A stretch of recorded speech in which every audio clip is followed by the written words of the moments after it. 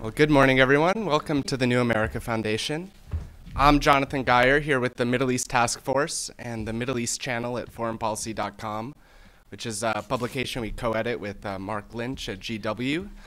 So I just want to welcome you on behalf of my colleagues Daniel Levy and Layla Hilal, who co-direct our task force. We try to bring new perspectives, new ideas to longstanding conflicts, chief among them Israel-Palestine, Israel-Arab issues. So we're really glad you made it out on this rainy morning.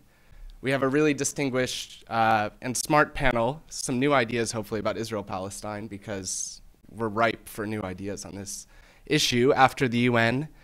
I think all of us know that the United Nations General Assembly convened about 2-3 weeks ago.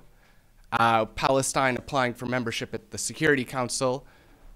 Many criticisms in Washington for not going to the General Assembly, for not getting an easy win.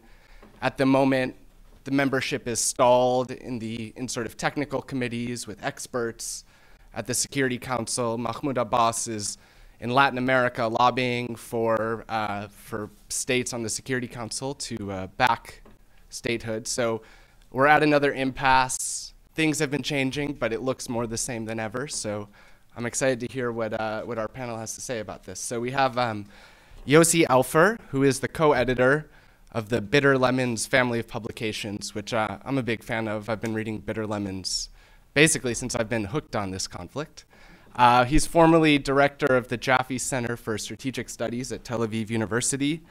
He's served as an advisor to the Prime Minister's office in Israel, and he's director of political security domain in independent NGO.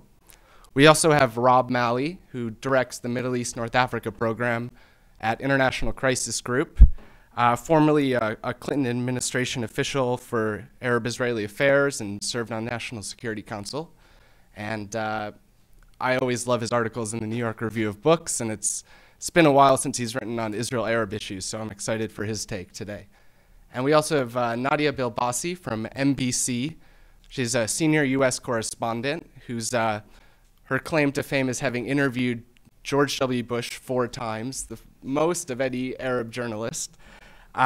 She's been with Al Arabiya for the last 8 years. She's reported extensively from Africa, from various conflict zones, and she was recently in New York for the General Assembly. So as I say, a lot has been changing, but it looks more the same than ever. I think the conflict's very ripe for a new paradigm, a new approach. And Yossi Alfer has argued that the United Nations, the application for statehood at the United Nations actually presents a big opportunity to Israel and a new way to manage the conflict, a new paradigm, and an opportunity to see this as a state-to-state issue rather than a conflict which obviously we've been grappling with an Oslo paradigm for 20 years of direct negotiations that have gone basically nowhere.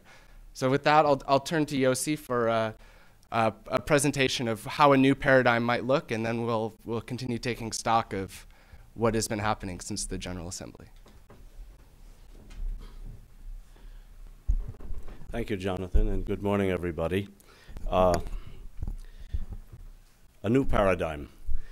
Let me submit to you 4 propositions.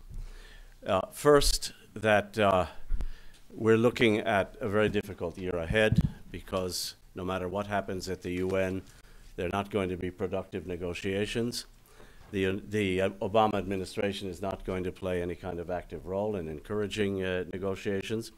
And we could see, given the atmosphere in the surrounding Arab world, we could see some serious disruptions, violence. We really cannot predict what's going to happen in the Israeli-Palestinian sphere, but I think it is fair to predict that nothing particularly positive is going to happen. So we're looking at a problematic and a dangerous year. Secondly, 18, you said 20 years, I give it 18 for Oslo. 18 years after the Oslo process began, and in particular, having experienced 2 opportunities at the summit in July 2000, Camp David, and in the course of 2008, the Olmert-Abu Mazen negotiations, two opportunities at the summit to deal seriously with the final status issues. It's time to reassess whether there is any point in pursuing the same Oslo paradigm that we've become accustomed to. I wouldn't argue that Oslo has done nothing. Oslo has created the autonomous authority. The Oslo interim steps got us somewhere. But it's my sense that on the Palestinian side, there is exactly this kind of reassessment. And the sense that Oslo has ground to a halt, and that after two attempts to deal with the Oslo menu for final status issues, we need to take another look. And I would submit, and this is my third insight, that the Palestinian decision to go to the UN represents exactly such an attempt to change the paradigm of the way the conflict is dealt with, and in particular to change the focus from Israel sitting down with the Palestine Liberation Organization, which under Oslo is its partner, and which represents not just the Palestinian Authority, but the Palestinian diaspora as well, to change it to a state-to-state model of negotiations. And finally, I would submit that this move by Abu Mazen constitutes, if left as is, could indeed have some very problematic consequences for Palestinians, for Israelis, for the conflict. But it offers us an opportunity, and by us I mean in particular Israel and the United States, to leverage this initiative into a kind of a win-win proposition for the two sides based on state-to-state negotiations. Let me go back now and talk for a minute about why we are at an impasse with Oslo. First of all, because Israel is negotiating with the Palestine Liberation Organization, it is negotiating with a group which to a large extent represents the Palestinian diaspora and places huge emphasis on the issue of right of return and of return. Secondly, in those two opportunities at the summit to engage all of the final status issues, what we have seen is that the 1967 issues, that is to say borders, Palestinian capital, and security, have proven far more negotiable than the pre-67 issues, what I would call the narrative issues, the holy places, which in some ways, from an Israeli standpoint, is a 3,000-year-old issue, and the refugee issue, which is a 1948 issue. You can look at where the parties have ended up when Abu Mazen and Olmert parted in September 2008. You can see a bridgeable gap on the territorial issue and on the security issue and on the geographic Jerusalem issue.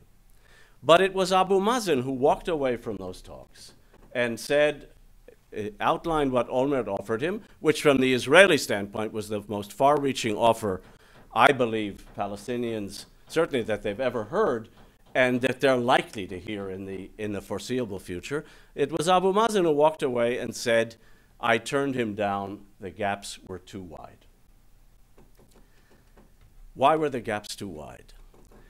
When you look at the narrative issues, the question of the right of return, and I want to make the distinction, I'm not talking about return. I think the question of how many thousands of Palestinian refugees might or might not return to Israel has proven negotiable. But there is the issue of the right of return.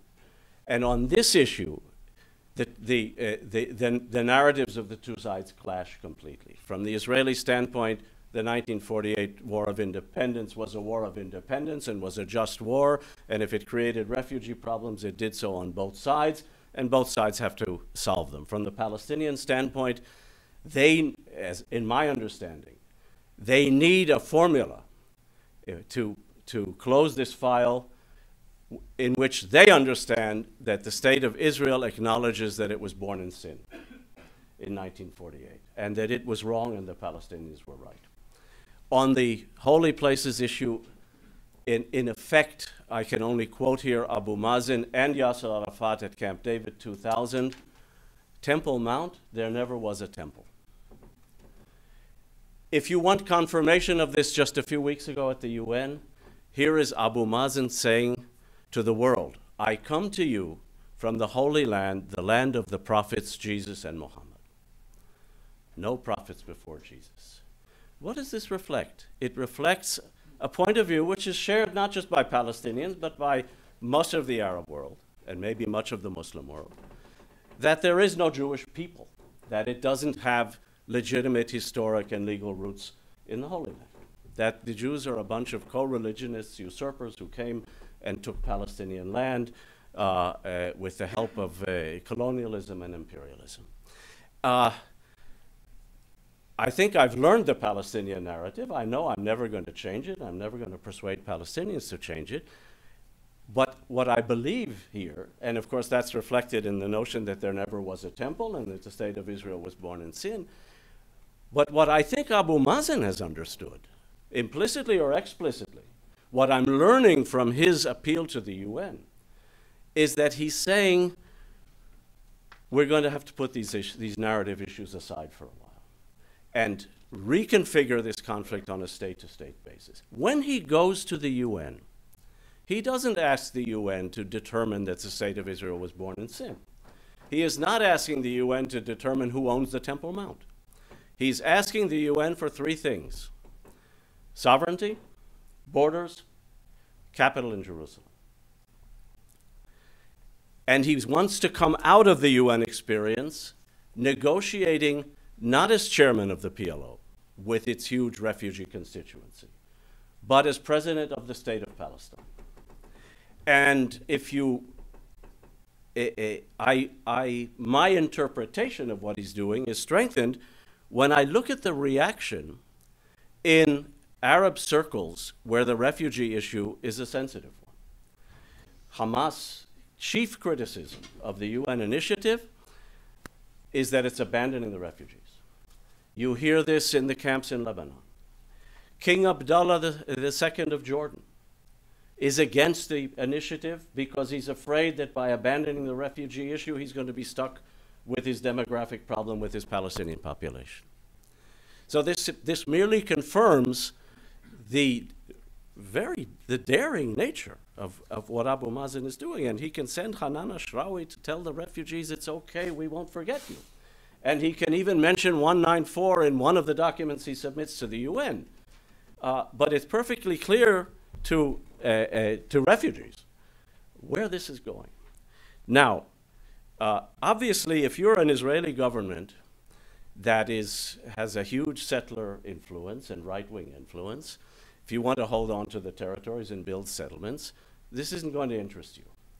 If you reject the 1967 lines, even with swaps, as the basis for a deal, and you reject the notion of a Palestinian capital in Jerusalem, you'll find every reason to reject this UN initiative. But the fact is that a majority of Israelis are prepared to listen to the proposition of 67 lines in land swaps, and that two Israeli prime ministers, both Barak and Olmert, have offered the Palestinians a capital in Jerusalem. So there's some basis in Israeli public opinion to deal with this positively, even if that's not represented in the current government. What am I suggesting? I'm suggesting that the Palestinian initiative, one, because it's a Palestinian initiative. This is the first time in many, many years that the initiative is in Palestinian hands and not in Israeli hands. One, because it's a Palestinian initiative. Two, because it is prioritizing the issues, territory, capital, sovereignty, before the pre-67 narrative issues, that this offers an opportunity to leverage this initiative into what I would call a win-win proposition. Now, I'm not deluding myself that anybody is going to submit this win-win proposition to the Security Council or the General Assembly tomorrow. I don't know what's going to come out of there, probably observer state status from the General Assembly, and it's impossible to predict what this will or will not change. But I'm suggesting that if we want to move forward, we're going to have to start addressing the advantages embodied in the Palestinian initiative and try to remodel them into a win-win state-to-state paradigm. What should it include? The Palestinians are asking for a state. The UN on November 29th, 1947, created two states, or recommended the creation of two states. Arab and Jewish states in mandatory Palestine, Resolution 181. Netanyahu has been insisting that everybody recognize Israel as a Jewish state. This, by the way, is his response to the sense of delegitimization embodied in the Palestinian positions on Temple Mount, on the right of return, on then who's a prophet and who's not a prophet. The UN created Israel as a Jewish state. Go back to 181. You're going to create a Palestinian state? Reconfirm that Israel was created way back then as a Jewish state. Abu Mazen wants the 67 lines, but in negotiations, Palestinians have already agreed to land swaps. Put the land swaps into the resolution or into the formula. It doesn't have to be a UN formula. It can be a Quartet formula or an American formula more than a year from now in the next administration. Put the land swaps in there to make it more palatable and acceptable and appealing to Israelis. The Palestinians want a capital in Jerusalem. Well, Israel has a capital in Jerusalem which is not recognized by a single country in the world.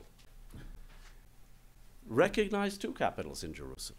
This is the opportunity to do it. If you're recognizing one, recognize the other. Palestinians have already agreed to a variety of Israeli demands for security provisions, a demilitarized state, a non-militarized state. There are various formulations. Write this in as well. It's something they've agreed to in any case in negotiations, and reassure Israelis that their security interests are going to be recognized.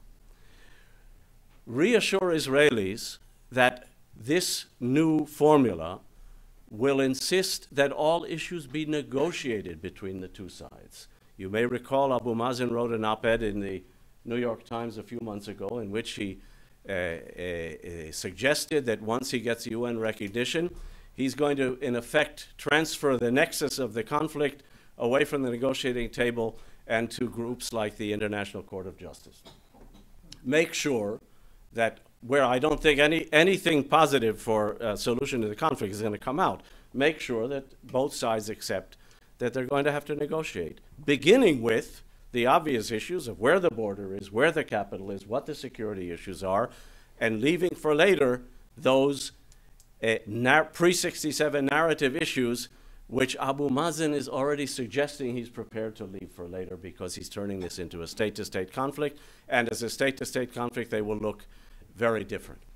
Put in a provision regarding minority rights to reassure the Arab world that if Israel is reconfirmed as a Jewish state, this is not going to prejudice the rights of non-Jewish Israelis, but also to reassure Israelis that if they choose as settlers, they choose to stay in a Palestinian state, that they'll have rights as well.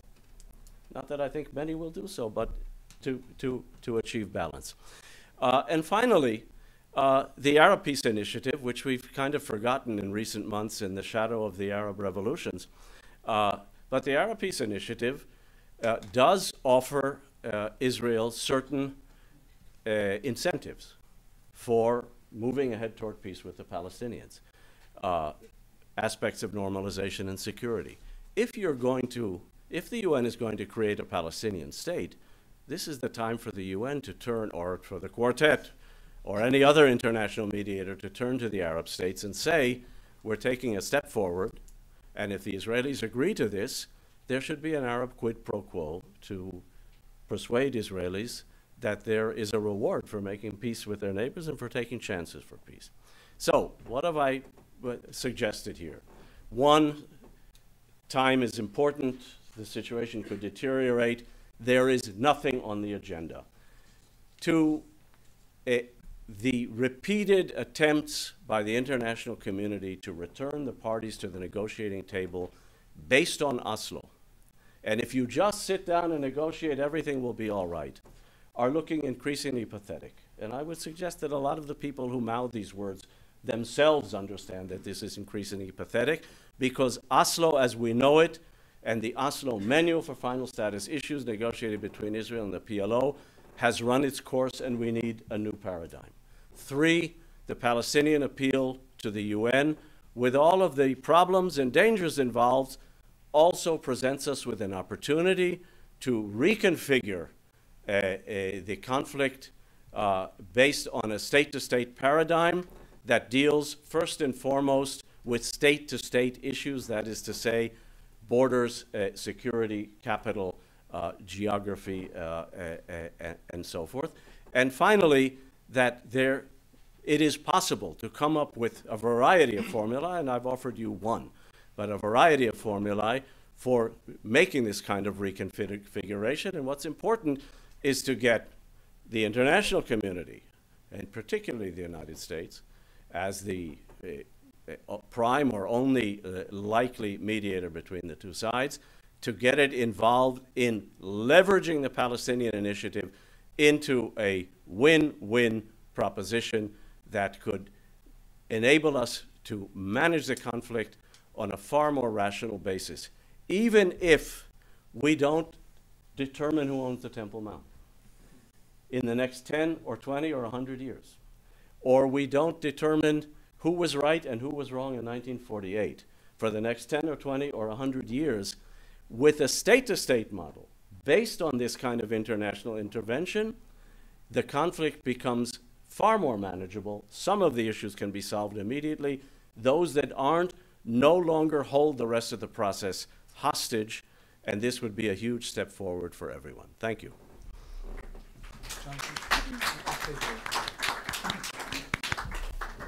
Well, thank you so much. I think that's, obviously a very compelling and strategic approach to the Palestinian statehood bid. Unfortunately, what we've seen from the Obama administration has been almost exactly the opposite. They've been running so much resistance to anything involving United Nations application. It's all been phrased in the negative. How do we avoid this? Not how do we use this to our advantage? There's not been a jujitsu move from the State Department. It's all been sort of how do we avoid this issue. So I want to turn to Rob to sort of see where the players are at. What are the prospects of a new win-win approach, either coming from the White House, coming from Europe, maybe the players in the region in light of the Arab awakening might step up. Where do you see things going? We live in a strange world, and I'm not referring only to the allegations of this strange plot in recent days. Strange world because here you have the Palestinian leader who's been most committed to negotiations, diplomacy, engagements with Israel. And I'd have some quibble, Yossi, with your characterization of Abbas, but we could come back to that. I think he's somebody who actually has always been committed, and on some of the issues that you mentioned probably has a more forward-looking perspective than you described. But here you have somebody who's always been committed, and now is the Palestinian who has turned the most forcefully to the UN and to international arena, something he's never really done in the past. So that's one puzzle, and somebody, why would he be the person to do that? You have in Prime Minister Netanyahu somebody whose positions, I suspect, when he puts them on the table, and if he were to negotiate, and if you had the US or the Quartet or anyone in the room, his positions would be deemed less acceptable than the Palestinians' position, and yet he's the one who seems to be clamoring for direct talks all the time. And you have the Obama administration, which came into office truly promising a much more vigorous, fair-minded, effective approach to the peace process. Started on day one and ended up a little over 2 years later having succeeded in alienating not just the Israelis but also the Palestinians, which is a feat. And it's not all of their own making, but it's a fact today that there's less trust in the U.S. administration from both sides, and as Yossi accurately said, very little hope that the administration is going to do anything in the next year. I mean, and until the election. Now, what's the reason for this, and what is it symptomatic of? And I think as Yossi says, it's symptomatic of something pretty deep. At a surface level, I think it's symptomatic of the fact that right now, from a purely political standpoint, what is effective, what is productive, what is what makes sense for the three political actors, whether it's Netanyahu, Abbas, or Obama, are to take positions that in fact are going to make a return to effective negotiations more difficult. When I speak to some officials who tell me, well, why didn't Abbas seize his victory of his speech at the UN and all the credit he got to then pivot and go back to negotiations? The answer is simple. The credit he got was because he took a position that showed that he was not prepared to go back to negotiations as business as usual. In other words, the currency he got would be immediately deflated if tomorrow he said, okay, now I'm prepared to go to negotiations without a settlement freeze, without terms of reference. So you can't expect him to use the capital to take a step that would immediately dilapidate it. Prime Minister Netanyahu, yes, he says he wants to go to negotiations, but what does he say that resonates deeply with Israeli people? It's what Yossi said. It's when he calls for recognition of Israel as a Jewish state, something that makes it very difficult for the negotiations to commence, let alone to succeed, but which enhances his position back home. And President Obama's speech at the UN, which to some extent, I guess you could argue, helps him domestically, although I would question that. I'm not sure how many people would give him credit for giving a speech a year before an election if they had any doubts about his commitment to Israel the day before. So politically, I question the wisdom of the strategy, but definitely it was a speech that was intended in large part to satisfy domestic opinion, but which also makes it harder to get back to negotiations because it discredits the U.S. in Palestinian eyes. So yes, I think that we are now in a moment where domestic politics and the need of leaders to respond to what they feel, either to build or to respond to what they feel are the aspirations of their people, are pulling all sides apart. But of course, again, as Yossi said, I think the crisis is much deeper. The crisis is of whether we want to call it the Oslo paradigm or whatever paradigm has been governing for the last 2 decades. Every single one of its pillars has been eroded, if not collapsed. The belief that you had on both sides coherent, effective leaderships that spoke for and then could deliver for their people. I mean, I don't need to get into details, but certainly on the Palestinian side, with the division and with the fragmentation of the political, of the polity, that's no longer the case. On the Israeli side, with the growing power of settler constituencies, of religious constituencies, it's also more difficult, and the fragmentation of the political scene, to have a leader that's capable, if he were willing, to make the kind of historic compromises that a peace deal would entail. So that's number one. That was one of the assumptions that was guiding it. The second was that both sides, despite the skepticism, had faith that a peace deal could be achieved through negotiations. Now, again, I don't need to go into it in detail, but that has completely disappeared. Again, what gave President Abbas such a positive reception back home, and it really was, I mean, it surprised me how positively and enthusiastically Palestinians reacted to his stance at the UN, is in part because he was breaking with the notion that we're going to go back to negotiations and perpetually and eternally hope that through in a room you're going to reach a deal with Israelis. So the faith that you could get something through negotiations on the Palestinian side has evaporated, but that's true on the Israeli side as well. I don't think you would find many Israelis, again, for the reasons Yossi put forth, who believe that negotiations with Palestinians is the way to reach a deal. The third pillar was that the U.S. could play an effective mediating role. Now, that may come back someday, but it is no longer the case today. And I don't think you have many who, I mean, just go through the list of things that the U.S. has asked for. Extension of the moratorium, settlement freeze, extension of the moratorium, direct talks without preconditions, no Security Council resolution on settlements, no Security Council resolution on statehood. On all of those, the U.S. made demands that both parties felt free to ignore. So I think the notion that the U.S. has today, and again, this is not criticism of the Obama administration, I think goes beyond Obama. I think it's sort of a more historic pattern, but the notion that the U.S. has a wherewithal today to get the parties to do what it wants them to do is for me a thing of the past.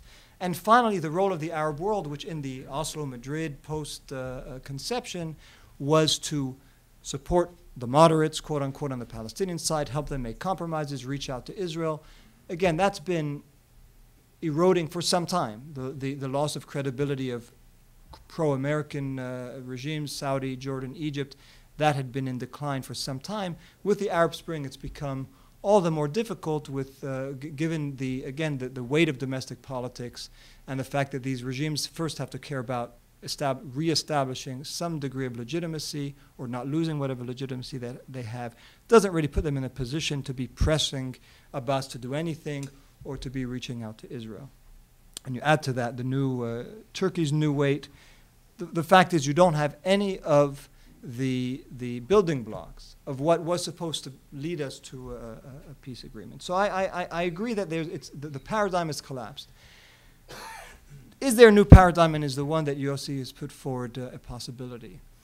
It's very easy for me. I mean, the easiest position now is to say the paradigm has collapsed, and I don't see a very effective one. But it is a position that I have to take. I don't see an alternative emerging, and I question again. I think Yossi is pointing in an interesting direction, but I would question it on two levels. First, and if there's a Palestinian in the room, he or she could correct me. I didn't read Abbas's move at the UN quite the way you did. I don't think, and if he intended it, he certainly won't get away with it, but I don't think he intended it as an attempt to substitute the Palestinian state for the PLO. The attacks he came under were attacks by people who suspected that, and very quickly he and others had to counterattack, say that was not the point. He made very clear in his speech at the UN that this was not intended to in any way downplay the role of the PLO or to ignore the refugees. And much of his speech was about the refugees, which again was one of the reasons why Palestinians back home were so and elsewhere were so enthusiastic about it. Members of the diaspora who have been critical of Abu Mazen now for years told me they discovered a new Abu Mazen precisely because he put on the table a narrative that went back to 1948 and that spoke about the refugees. So I don't know that politically, again, if one assumes that his goal was to go to state relations and put on the back burner other issues and say that the state is going to now negotiate with Israel and not the PLO, if that was his intent, which again I don't believe it was, I don't think that it's one that is politically palatable right now for this leadership. I'm interested, since you just met him, what you make of it. So first of all, I don't think that's what he had in mind. I think what he had in mind was symptomatic of what, and it's the first paradox I mentioned. Here you have somebody who always believed in negotiations, always believed in diplomacy, always believed in reaching out to the US and to Israel, who's taking a step that is contradicting all of those precepts. He's the last, he was the first Palestinian to believe in negotiations. He's the last one who give them up. But he too has to respond to what he sees, the public mood, his own conviction after having met with Netanyahu several times. He just doesn't believe right now that he could simply go back to negotiations as usual. And that's what the UN was symptomatic of. It's a statement that things simply are not working and we need something else. I don't think the Palestinians have that something else. I don't think they have that strategy. I think it's really tiptoeing right now with a break from the past, but without really knowing where they're going to go. So that's the first reason why I'm somewhat skeptical that this opens up the avenue. Now, the other reason, which is one that I'm happy to be convinced otherwise, I'm not, and frankly, I think, you said, how could we convince the U.S.? I think the U.S. has bought onto the model that it should be borders and security first. I mean, that's what the president said. So certainly that's become the new article of faith. Maybe it works. I have a hard time imagining that President Abbas and Prime Minister Netanyahu, even if they were only negotiating borders and security, could reach an agreement. They're very far apart on those issues as well. I mean, that's what they discussed. They discussed security in the 3 meetings they had, and they got nowhere. So the notion that this is what is holding it up, so I think raises a lot of doubts. I also am not sure how you cabin them off. And Yossi, you said in your presentation that whatever resolution comes out could say there's a Jewish state. Because that's in 181, which is accurate. But that does open up the issues of 48. That does force the Palestinians to put other issues on the table. I'm not so sure, and I doubt that you'd have an Israeli leader who'd be prepared to withdraw from 95, 96, 97% of the West Bank without having in return recognition of Israel as a Jewish state, which the Palestinians either won't give or will only give if they get something on refugees and on Jerusalem. So I'm not sure that you could truly untie this knot. Now, as I said, I'm going to take the easy way out compared to Yossi because I don't have right now an answer. What I think we need to find is a way to use the next year, which I think is going to be a dead year, unfortunately. But I don't see. I mean, I think, and I agree entirely with Yossi, that people sort of, when they don't know what to do, they go to negotiations. So the Quartet is desperate. It doesn't know what to do. And now you ask members of the Quartet, you ask them, do you think negotiations could succeed? No. If they fail, are we going to be in a worse position than we are today? Maybe. Then why are you going there? Because there's nothing else. Which is really probably the most unwise reason to go to something because you can't think of anything better. But it is, reflexively, anyone you talk to in the Quartet, well, we have to have negotiations. I don't think you have to have negotiations. I think negotiations right now are a recipe for further polarizing the situation, for further convincing the parties that there's no way out? And how do you deal with the collapse of the talks? I think this is a very short-term approach which the US, the UN, the Europeans, to some extent the Russians are taking, and I would hope that they would reconsider it. Now, what could you do during that year? And I'm going to stop now. I think there are things that you could work on which probably are not that popular, but I think the Palestinians need to get their domestic house in order. I think that's absolutely critical. I think the Shalit deal may open up new avenues for reconciliation. I think we need to deal with the issue of Gaza so that that doesn't become yet again a powder keg. I think you have to find ways, and you could do it perhaps to improve the life of Palestinians, although that's obviously not a long-term solution. And you have to take this time, this year, to rethink all the issues that Yossi and I put on the table, and to think of a different paradigm, which, frankly, at this point, I don't have.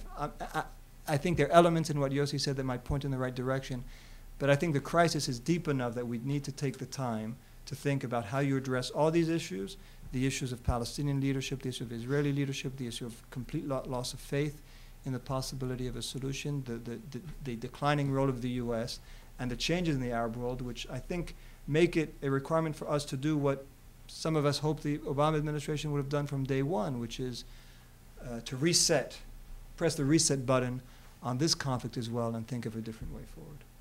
Well, thank you, Rob. So it's interesting to see a little bit of pessimism in terms of not having a solution, but in light of Prime Minister Fayyad's, from the ground up peacemaking approach, whether that's going to work or not is to be seen. But I'm really interested, Nadia, in your perspective on Chairman Abbas. You met with him in New York. What are the strategic implications when he went home to Palestine in terms of the UN? Is there enough forward momentum to keep him afloat for now? I know that he told Newsweek after the February vote on settlements at the United Nations that Obama told him to go up a tree. Obama had a ladder to go down the tree, took the ladder away, and Abbas had to jump. So is Abbas still in that tree, or is he out of it at this stage? I think he's still on the tree. Thank you so much for inviting me, and thank you for coming on a rainy day. Really brave of you to come. The conventional wisdom, I think, always that in terms of negotiation is madness is trying the same thing twice and expecting different results. And I think really this applies very much to the negotiation concept. And if you look at it through what both Yossi and Rob said, for the last 20 years, the negotiation has not brought anything tangible for the Palestinians.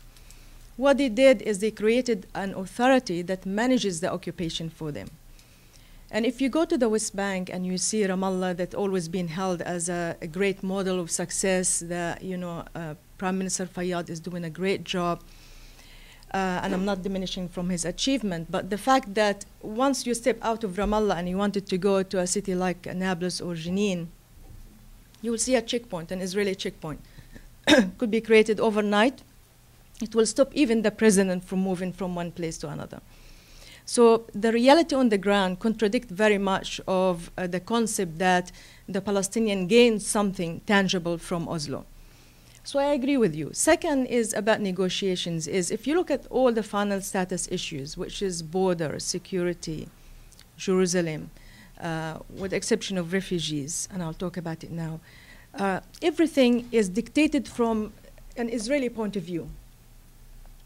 The Palestinians have nothing in return to give, because it is the Israelis they're going to sit with the strongest part, and that's the Israelis, and they are the weaker part, and they have to negotiate accordingly.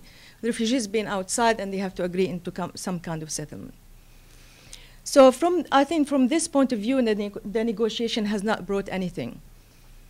Abbas' popularity in the PA in the West Bank in particular was very low. And therefore, they looked at the options around them. And basically, for the lack of any options, they decided to go to an international forum where they got support. And that was the driving force behind Abbas' decision to go to the UN. And many of you probably read the report that actually the final point that pushed him to go to the Security Council as opposed to go to the General Assembly was basically the proposal that was given by the Americans with Dennis Ross and David Hale, that it was nothing. It was even described by Palestinian officials as insulting. So he decided that the best way to change the dynamics on the ground is to create something new, considering what's happening in the Arab Spring now, and you know, the Palestinians lead in the concept of nonviolent resistance in the first Intifada. So he wanted to bring the attention back to him and to give him a card that will strengthen him in the negotiation. I don't think it was a substitute for the negotiation. But as you said, now the Quartet talking about returning back to negotiation on October 23rd in Jordan, but there is nothing absolutely changed to make these two parties coming together, and the administration seems to be adamant that the two parties actually will meet in Jordan. On what basis, on what the preparations, how the conditions on the ground has changed, or the conditions rather the Palestinian spot, which is a freeze on the settlements, number one, and having a terms of reference, number two, or accepting 67 as the basis for negotiation. These things has not been acceptable to the Israelis, or they have not accepted them so far, so why would you go back to negotiate? So the Quartet concept has to be reconstructed altogether. And I think the fact that also that the Palestinians have deep mistrust in the representative of the Quartet, Tony Blair, has a play in the bigger picture of whether to come to the negotiation or not, and also having the U.S. being, I mean, the Palestinians knew from the beginning that the U.S. is not a partial player in the negotiation, but the reason they need them is because it's the only power in the world that can exert pressure on Israel.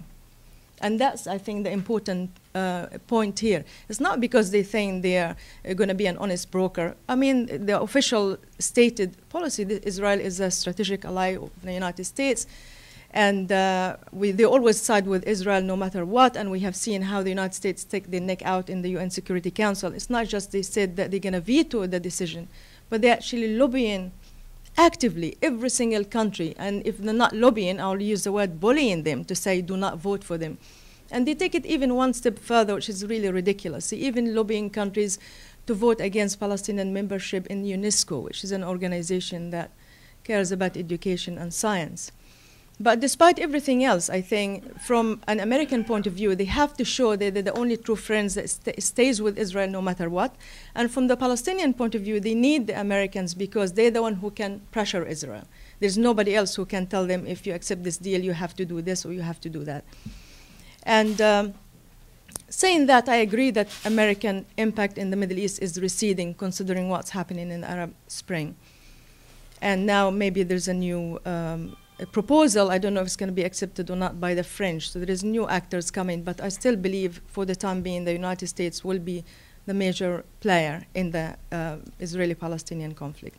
I agree with you that maybe this is not the time for negotiation because you're not going to achieve anything from negotiation. I don't even believe that the parties can get together to start with, because it's not just the gaps are so big, but the principle and the conditions that President Abbas put, and he cannot be less Palestinians than the Americans when it comes to, say, freeze the settlements, and the Israelis said no, and he said, okay, I'll forgive you, let's start from nothing. And the Israeli government is very clever always of saying to people who don't know the conflict very well, well, we're willing to negotiate without preconditions, as if they're the one who, you know, the party who's just compromising, which is completely the opposite picture. Now, I actually tend to be a little bit more optimistic than Rob when it comes to describing the situation as it stands now, because I think the dynamics in the ground are changing so rapidly that nobody can predict what's going to happen.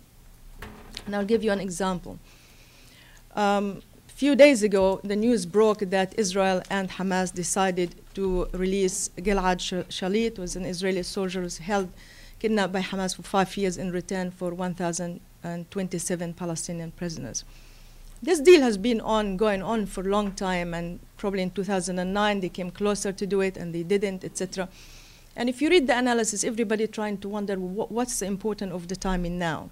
Why Prime Minister Netanyahu and Hamas, whether it's Khalid Mish'al in Damascus or the leadership in Gaza, decided to close this deal.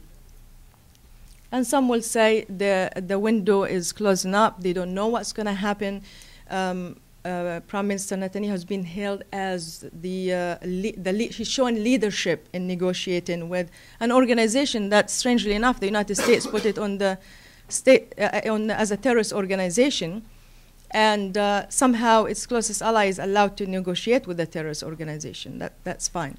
So the fact that Hamas and Israel decided to do this deal I think is very significant.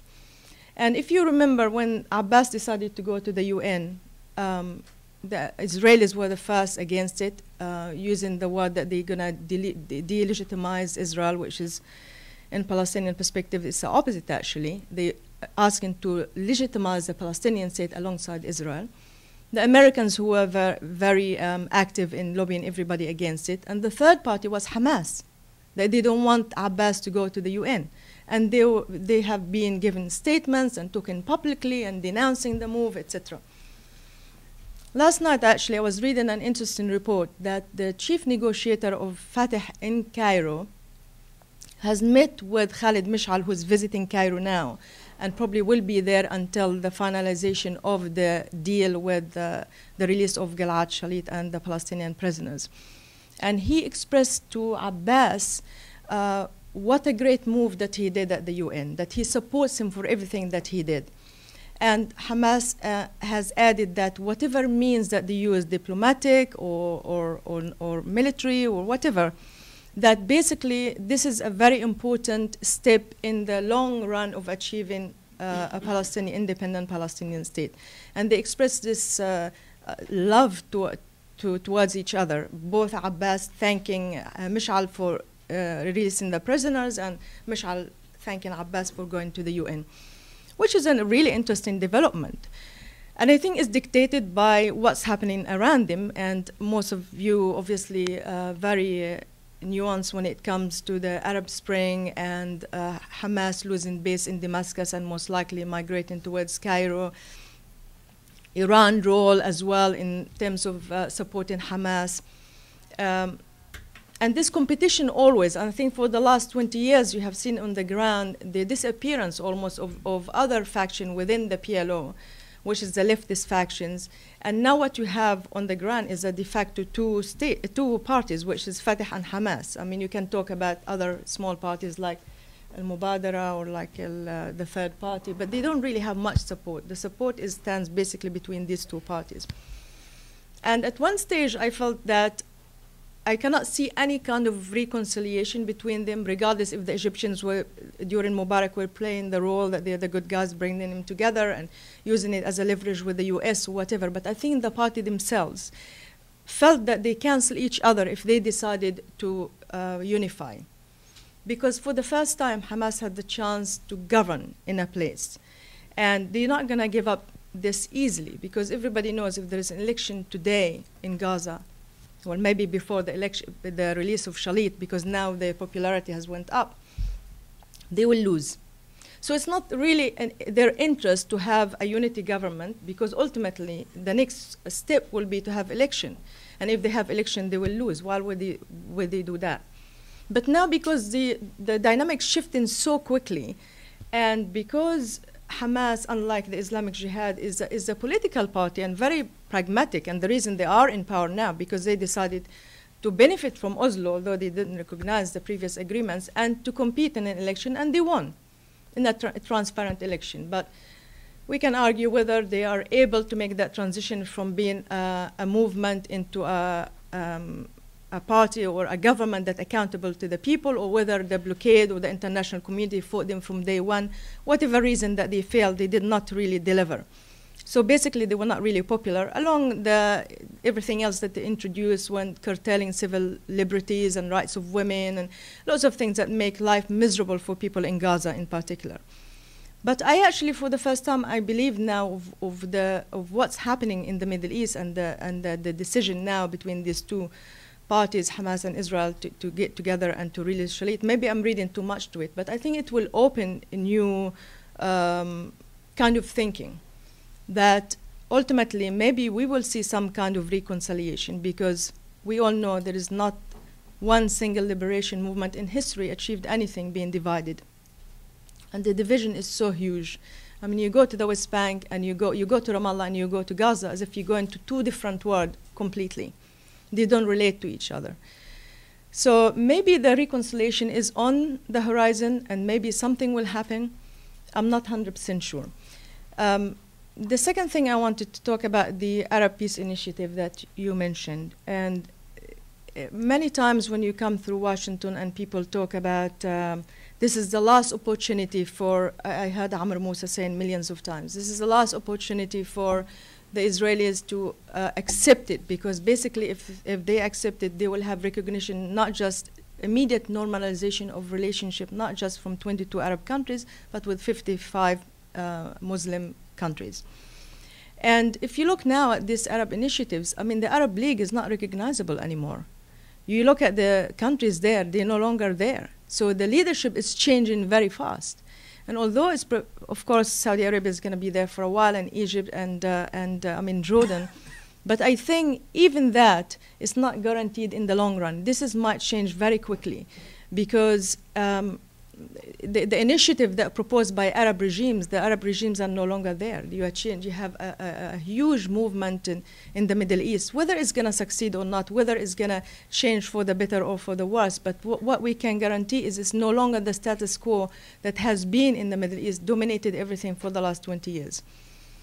So I will say that the change in the dynamic now might actually bring a new opportunity. And if Netanyahu, I will give him the benefit of the doubt, some will say that actually he did the Shalit deal so he doesn't have to compromise more. So he can say, after all this pressure on him, and it's not just the Americans decided to veto it, but even when they were going to veto it, the Israelis poked them in the eye and said, you know what, we're going to build 1,300 new housing units in Jerusalem, and you know what, we appoint in this new task force to legalize even the outpost settlements. So he's given too much to the right-wing constituents in the settlers community and in his own cabinet as well. So it could be both ways. I mean, I cannot read him very well, but I think what we've seen is for sure you cannot wait for another year, because another year is always things get worse, not better. Well, I want to tie into that what you're saying about Netanyahu, because I think it's interesting that he is sort of koshering, you might say, the outposts sort of retroactively. There is a lot of moves to appease his right-wing coalition. Yossi, is there the political will to pursue the kind of approach that you want to take? Could Netanyahu actually do that with his current coalition? Would they be willing to do something, bolder, as you're saying, or is Rob's critique that this isn't going to work out at the moment maybe ring true in this context? One of the interesting things of spending a few weeks in the United States and talking about these issues is picking up on theories about Netanyahu that are apparently stronger here than back home. For example... He's like a character in a novel, yeah? No, for example, as long as his father is alive. For example, as long as Sarah is his wife. Okay? Look, almost 3 years ago, Netanyahu benefited from a wave of hawkish sentiment in Israel, generated not a little by the failures of peace processes and the failures of unilateral withdrawals, and set up a very right-wing coalition, even with labor. And now it's no longer even labor. If you take his fundamental views together with the nature of his coalition, to my mind, it should have been clear to the Quartet and to the Israeli peace camp, for that matter, 2.5 years ago, that it's pointless to lobby for a peace process. That this government, even if it deigns to enter a peace process, is not going to go very far, okay? But that's my answer to it. The answer is no. Now, Netanyahu's clever. He's figured out Obama. He's figured out a lot of American public opinion in Congress. He's got pretty solid support in Israel. It goes up and down. The social justice movement brought it down. Gilad Shalit has brought it back up. There's no threat to his coalition.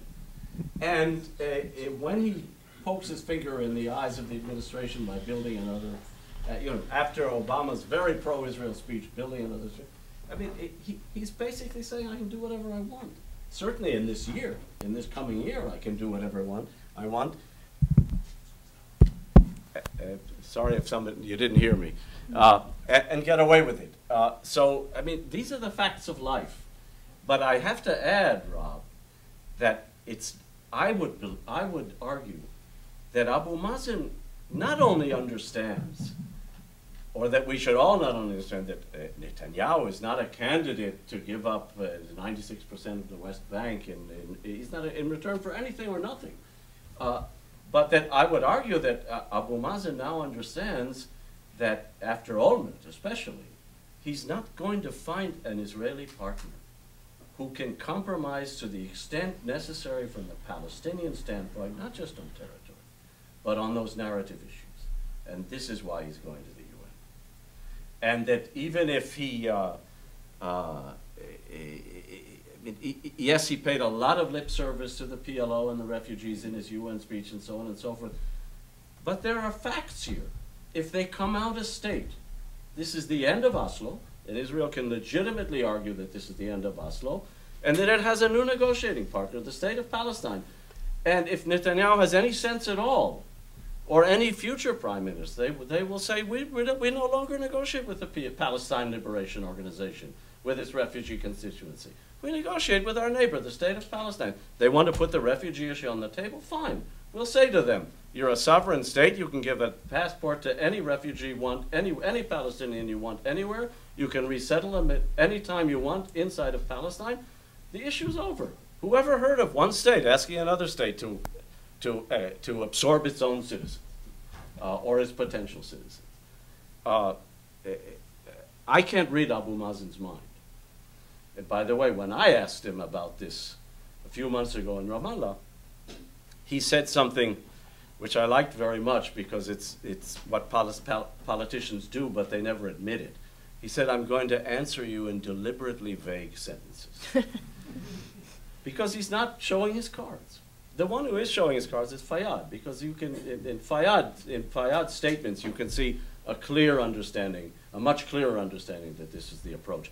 But again, none of this is going to produce any kind of process whatsoever in the coming year because of Obama, because of Netanyahu, and beyond that, I don't know. None of us knows. But we have to begin to change the paradigm and to recognize the failures of the past. So, Rob, I want to hear your take on that before we turn to the audience. And also, forgot to mention we have people live streaming this online, so hello to you and people on Twitter maybe. But Rob, Sarkozy came out at the UN with sort of, with a speech, a bit of a surprise. Europe is seemingly taking a more enhanced role, maybe carrying the torch from the US. Now, Europe hasn't really done much in the Quartet context, and I think we've seen High Representative Cathy Ashton really follow Washington's lead and not really do anything bold or creative. But are we entering a period where France, the European Three, the European Union might do something different and creative, or we should curb our enthusiasm, as your new ICG report is titled? I mean, they're going to try to be more active, but you know, as they see the U.S. Less so, they'll try to be more active. I'm not sure that we should hold our breath for a more bold, creative, or successful policy. I'm afraid that I don't quite see that on the horizon. And again, the sort of reflex, which is to say we got to go back to negotiations, which I've heard time and again from Europeans, and which they can't back up with a logical argument. That's what I find most perplexing. In terms of what Yossi said, I don't have any disagreement. I think we shouldn't ascribe too much of a strategic motivation to what Abu Mazen did. I've liked to argue that there is a alternative Palestinian strategy out there that's in search of a leadership. In other words, there are things that Palestinians could do that are quite different. They could truly try to internationalize. I'm not saying that I would support it. I just say those are ideas that you hear if you speak to the intellectual political class in Palestine. Truly trying to internationalize the conflict, not just simply by going to the UN. Popular resistance, reconciliation, other forms. That is a different strategy, which would, for some time, mean no negotiations. In fact, a crisis with Israel and probably a real crisis with the U.S. I don't think the current Palestinian leadership, I don't think President Abbas at this point is going there. I don't think that's where he wants to go. I think he still views the UN move as a move to strengthen his hand in negotiations, whether with Netanyahu or with someone else. I don't see it on his part as a gambit to completely upend the paradigm of the past. But as I said, it's out there, and it may happen almost unwittingly because the Palestinians may be going down a path from which they can't go back. All right. Well, let's turn to our audience. We have my colleague Tom, who's also with the Middle East Channel here, helping us out. We can go to Steve here. You can just give your name and affiliation, please. I'm Steve Barr. I'm the editorial assistant of the Journal of Palestine Studies. My brief question or possible point for discussion has to do with Yossi's characterization of the PLO. To me, the PLO does not so much represent in a strong way the refugee constituency as it has in the past. Since Oslo, to me, that relationship has been gradually severed, and it has come to be much more a body under the control of or under the influence of Israel and the United States. And their ability to influence the makeup of that body, including keeping Hamas off of it, for example, has enabled them to maintain this post-Oslo equilibrium. The paradigm shift that you suggested, under which Israel begins negotiating with the PLO, with the state of Palestine instead of the PLO, would mean not only forfeiting the PLO's status, which was specifically designed as part of the Oslo agreements as the sole legitimate representative of the Palestinians, but would also mean Israel implicitly recognizing the existence of a state of Palestine, which has been heretofore totally anathema to Israel's policy positions. So what would be the implications from that end of that sort of paradigm shift? How would it benefit Israel? Why would Israel see it in its favor, to be favorable to its interests, to recognize the existence of a state of Palestine and forfeit, in other words, negotiating with a partner that it has been able to select and carefully groom to make sure that the person sitting across from it on the table, on the other end of the table, doesn't go too far beyond certain limits, shall we say? Okay. Oh, sorry. Do anyone want to start on that? Yeah, maybe Yossi first. Sure. It was addressed. You're certainly right to point out that the image of the PLO has changed since Oslo, and as co-editor of Bitter Lemons, I constantly encounter experts who confuse the PA and the PLO in their writing. They assert that the PA is Israel's negotiating partner, and they seem to make no distinction whatsoever between them. But, I mean, nevertheless, the PLO is Israel's negotiating partner, and not the PA. The only thing the PA can talk about is with Barak, let's say, to discuss border security issues and the like, and the distinction is maintained quite closely. Whether the PLO has become a lackey of Israel in the U.S., as you're implying, is something I have not perceived, but you're free to comment on it. Now, why recognize the state of Palestine and forfeit the PLO as a partner? Look, if you believe that occupation of all or parts of the West Bank is far more a burden on Israel than it is an asset, okay? If you believe that the occupation is eating up Israel from inside, if you believe that we can withdraw from the West Bank, including the Jordan Valley, and find and get Palestinians to agree to viable security provisions that compensate us for giving up this so-called strategic depth, as I do, as I believe all of this, and if you believe that we're not going to be able to bridge the gaps on the narrative issues anytime soon, and yet we all have to get on with life.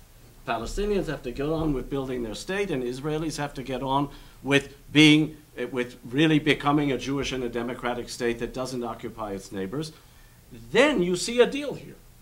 Then you see a deal here.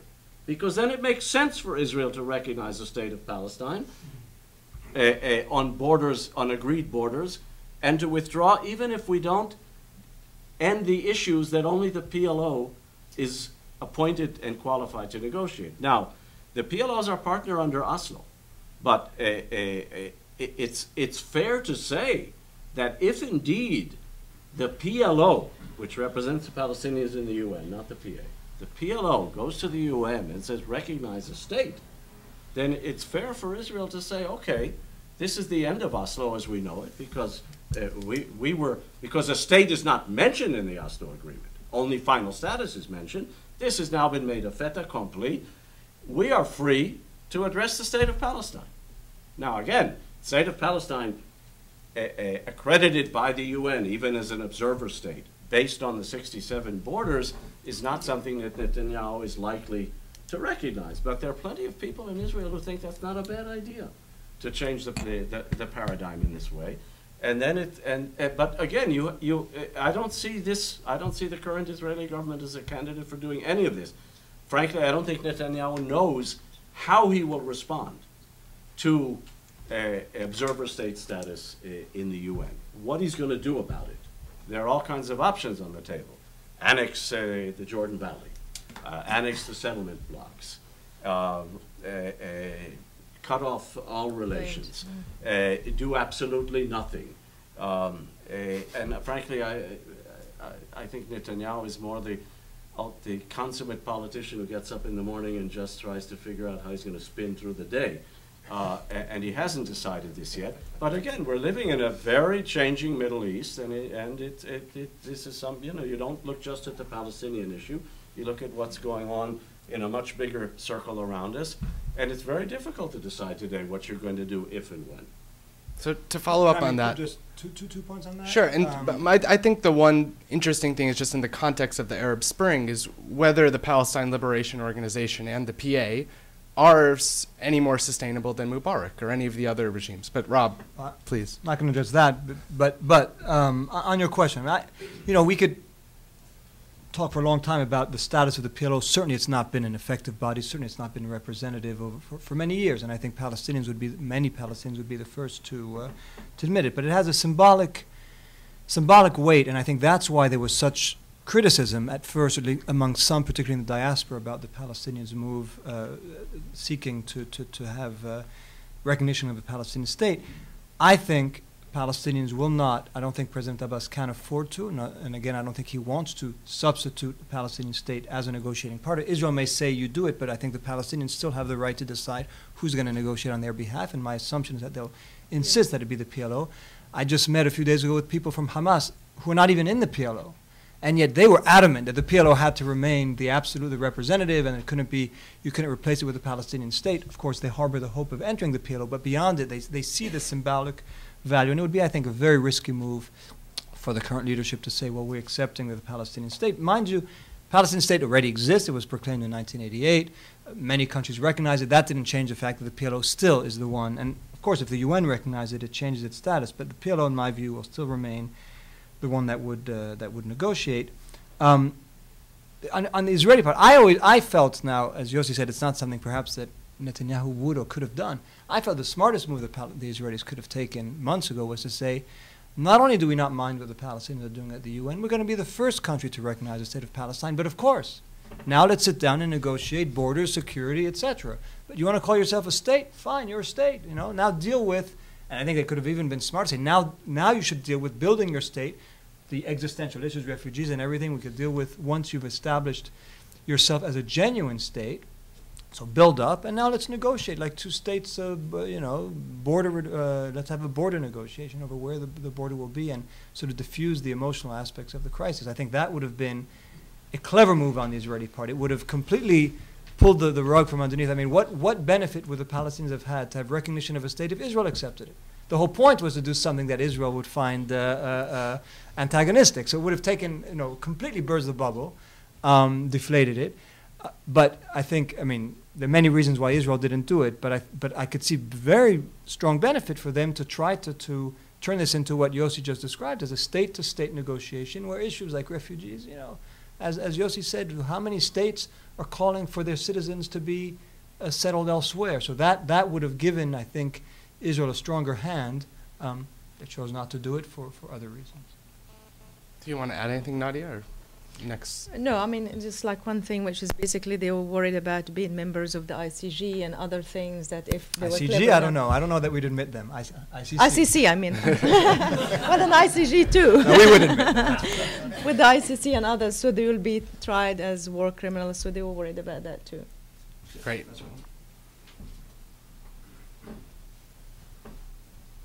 Thank you. My name is Saider. I'm from a good daily newspaper. I have a quick question for Rob. You said that the next year will be dead. What about the year after, assuming that Obama wins re-election?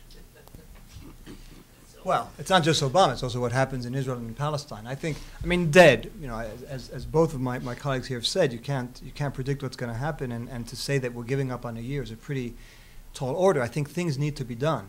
They just simply, the things that need to be done don't entail having the two parties negotiate. I think there's much more productive things that can be done, again, in terms of getting the Palestinian House on order, changing our policy towards Palestinian unity, changing the policy towards Gaza, trying to see whether things could be done on the ground that would actually begin to lessen Israel's footprint even more. I mean, some of the issues that Nadia mentioned.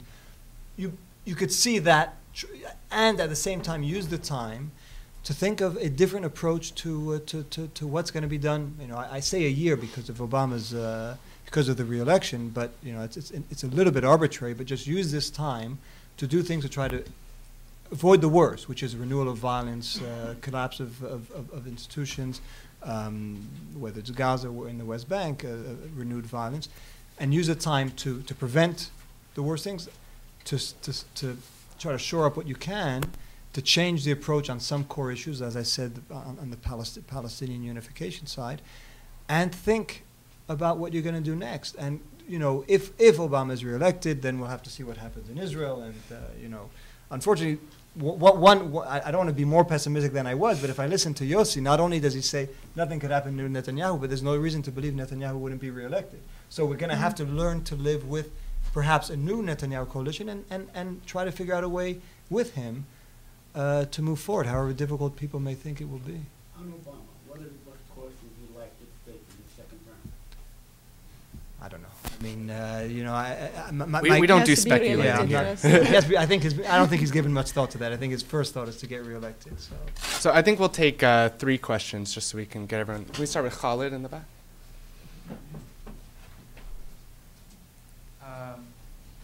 Rob, Khalid Al-Gindi, the Brookings Institution. Your point about why Israel didn't sort of try to preempt the Palestinian UN bid by simply accepting it and pull the rug out from underneath them. I'd like to hear actually the reactions from all 3 panelists.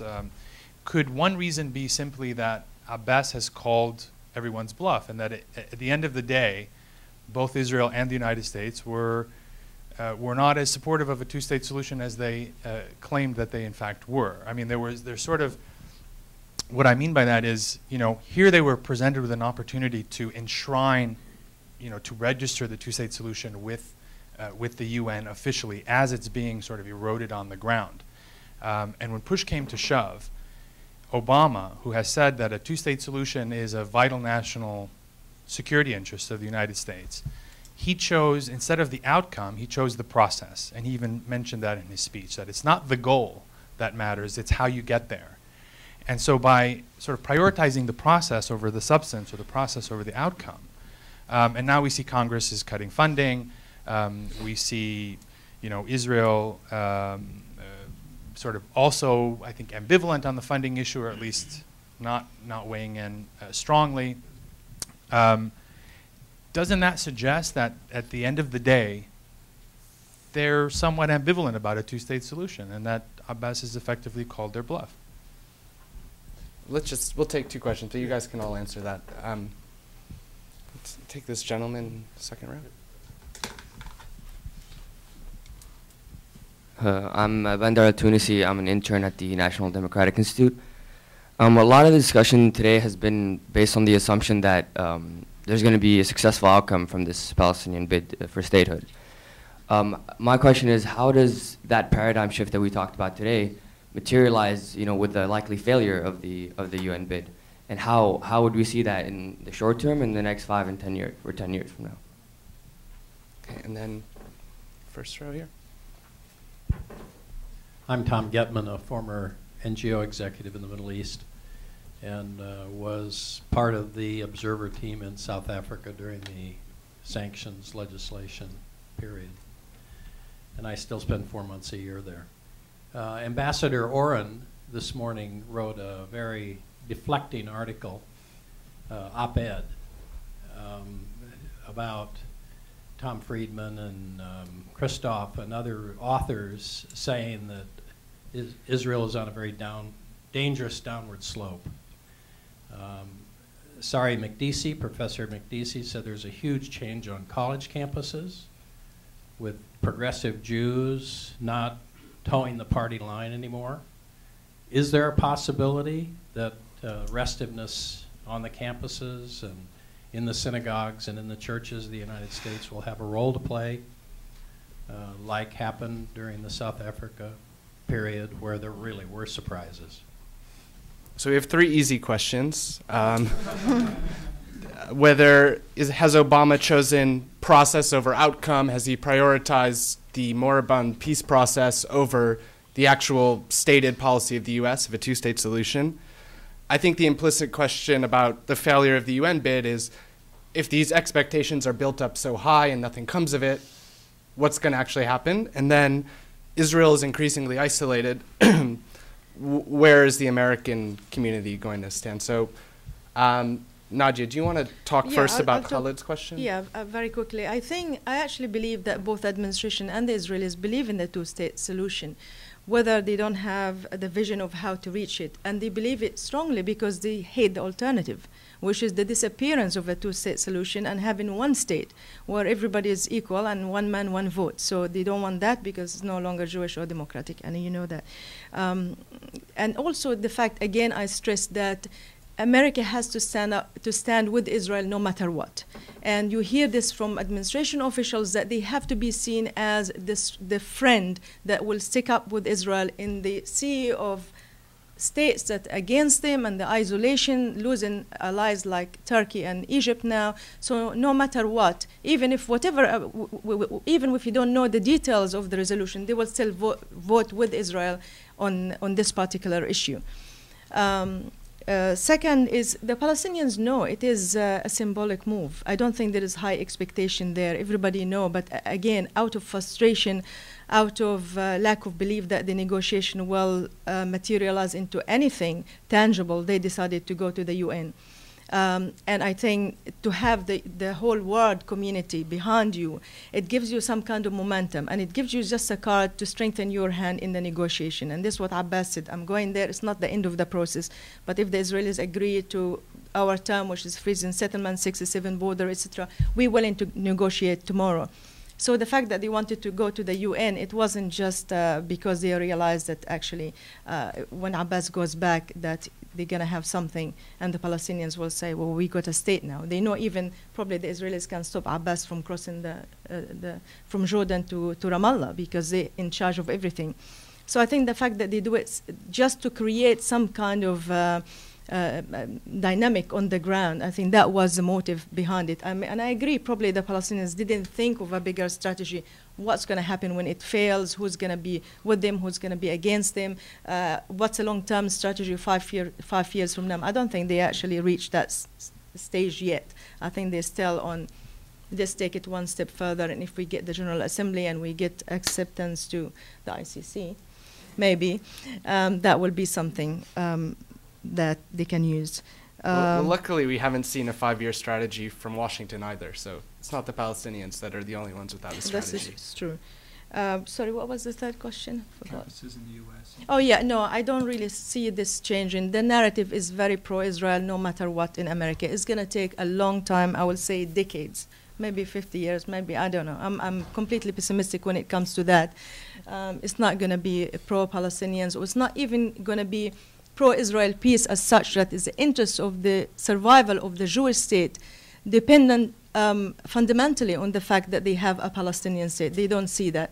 There is a movement and it's growing. It's not as strong as in Europe, but the Israelis use it to the maximum to show that this is, and they link it to anti-Israel, anti-this government, and it becomes even now that in Washington you cannot speak anti-Likud, let alone anti-Israel. It's really been framed from a right-wing point of view, as opposed even to the general interest of the Jewish state. So I don't really see this gathering any momentum anytime soon. All right. Yossi, do you want to comment on process versus outcome, or? Yes, I do. Why not call Abu Mazen's bluff at the UN by welcoming to the states? Well, one substantive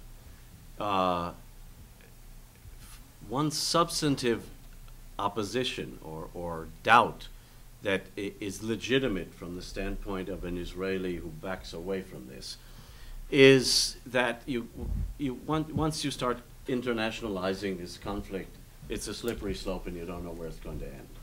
And but that Israel is certainly has far less support internationally than the Palestinians do, whether it's at the UN or other bodies. And leaving aside American public opinion, I agree with you on what you said, and that so that therefore we have to keep this as direct bilateral negotiations with American involvement, in which, as you said earlier, in the correct Palestinian view, Israel has the upper hand. So, I mean, this is an understandable source of hesitation. Secondly, Netanyahu understands perfectly well that if the UN does approve something, it will be generally understood to be, even if not specifically mentioned, to be along the 67 lines. And he doesn't accept the 67 lines. He simply doesn't. So this is another reason why he's going to oppose it. As for Obama, someone who has championed the international arena and engagement and so on and so forth, well, obviously there are electoral considerations in his opposition, even going back to February and the settlement resolution. But beyond that, this administration has made just about every possible mistake regarding the Israeli-Palestinian conflict, and one could list this as another one. Do you want me to look at the other? Let me just deal with the gentleman from the National Democratic Institute. How do you bring about a paradigm shift in the next 5 years? Look, the very fact that you asked the question pleases me, because that's really what I want to leave you with, is the notion that we need a paradigm shift, and we have to, and even if you don't agree with my paradigm, and there's plenty of meat there not to agree with, I understand, but at least we have to start looking and stop being so hypocritical advocates of pointless negotiations. From the Israeli standpoint, to the extent that there is international and or Arab support for a new state-to-state paradigm, but a win-win one, not a one-sided one, a win-win one, I would suggest that you will be giving the moderate Israeli public something to campaign on. As matters stand, the peace camp in Israel has been totally delegitimized because it's advocating what we all agree is totally hypocritical and pointless, okay? Whether it's coming from Ashton or from Shelley Yechimowicz or Yossi Sarid. It's a shrinking peace camp. You can't even find the leaders anymore. But no, but there is such a camp. There are plenty of rational and moderate people. They're also represented by Kadima, which Tzipi Livni also is just, again, advocating, you know, I almost reached an agreement with Abu Allah. If we could just sit down again, we could do it. Give us something new. Give us something to point to and say, okay, here's a new idea. There's support for it out there. And this is a much better way to address and attack the position of the existing government in Israel. Do you want to add to that, Rob? I got nothing to add. You got nothing. All right, let's take 2 more questions. Gentleman right here.